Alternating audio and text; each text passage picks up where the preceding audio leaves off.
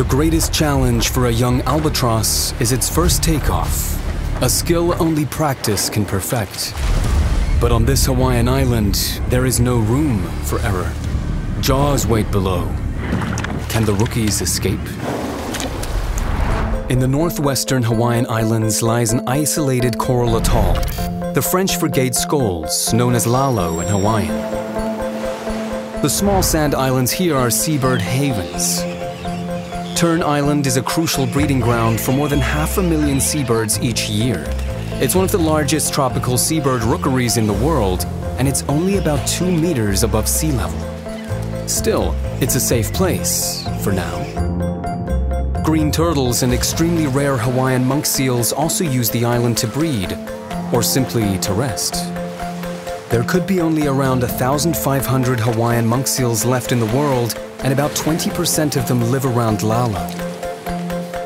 Their dives in search of food in rocky crevices and on the sandy bottom take them within range of their main predator, the tiger shark. Many seals bear the scars of close encounters. Tiger sharks can even eat green turtles. The sharks have worked out how to regurgitate the shells by turning their stomachs inside out. They have a reputation for eating just about anything.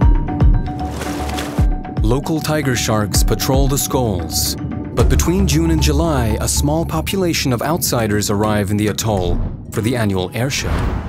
In 1942, the US Navy converted Tern Island into a 900-meter-long landing strip to support World War II fighter planes. Today, it's a runway for rookie Albatross pilots on dangerously low test flights over the water. The visiting sharks seem to have worked out their flight plans, but how the sharks know about these maiden voyages is a mystery.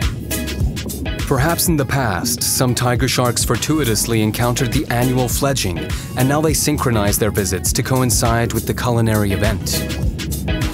But for the rest of the year, the tiger sharks have no interest in what happens to the albatrosses of Tern Island. Virtually all of the world's populations of black-footed albatross breed in these northwestern Hawaiian islands. Females will lay only 1 egg every 2 years. The chicks lead a charmed life. While they take it easy on Tern Island, their parents will sometimes fly thousands of kilometers across the ocean in search of food for them. The chicks will be fed right up until it's time to attempt their first flight. Then, the food deliveries stop. The adults abandon Tern Island and head for the freedom of the open ocean, where they will glide for hours at a time on course to far-flung places like Alaska and Mexico. These orphaned albatrosses face a challenge unique to their kind. Flying is not the problem, it's the takeoff and landing.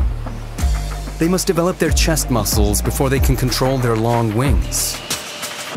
A headwind will give them the lift they need. If they knew what was waiting for them out there, would they attempt a takeoff from Tern Island? The visitors have arrived to wait for the unlucky ones who need to ditch on their maiden flights. A headwind, furious flapping, and a long run-up will get the albatross off the ground. But the runway on Tern Island is short, so the water's surface must be used to keep up momentum. Success!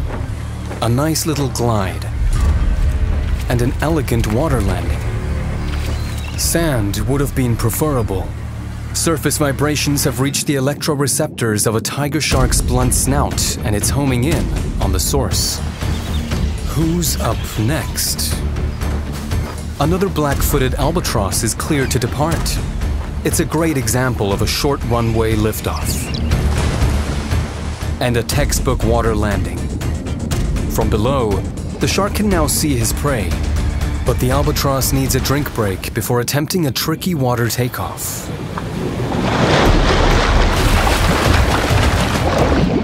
What began as a practice run has turned into a flight for life. Panicked wing flapping and a sprint across water exhausts the youngster, and she's heading away from the safety of Tern Island.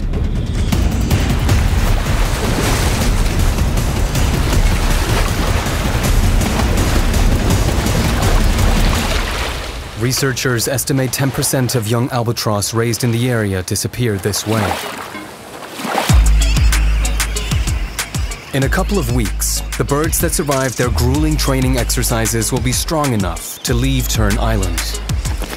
And the visiting tiger sharks will move on. But the sharks are not the only problem for the animals that breed on the low islands of Lalo.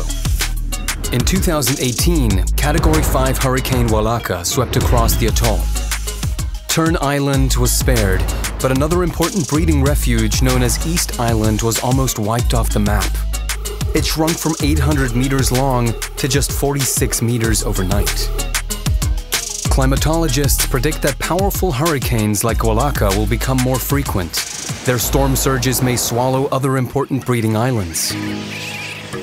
The birds, seals and turtles of Lalo have endured storms, a World War II airstrip, and the hungry, touring tiger sharks. Tern Island is a safe place. It's higher than other sand islands in the atoll. For now. Want to see more fascinating birds and other wildlife? Then check out our Wild to Know playlist.